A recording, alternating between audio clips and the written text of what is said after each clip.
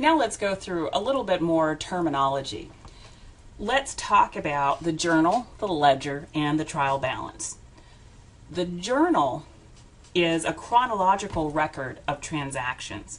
Because the journal is where transactions are first recorded into the accounting system, it's often called the book of original entry.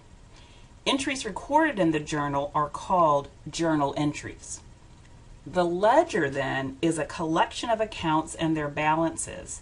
And then finally, the trial balance is a listing of accounts and their balances at a specific point in time. So at the far left of the journal is a column for the transaction date. To the right of the date is a column to record the names of the accounts affected by the transaction and an explanation.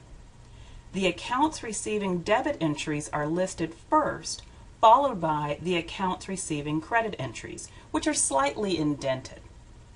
To the right of the account names are debit and credit columns to record the monetary values of the transaction. The totals in the debit and credit columns should be the same for each transaction. When an accounting transaction is recorded in the general journal, we often say that the transaction has been journalized.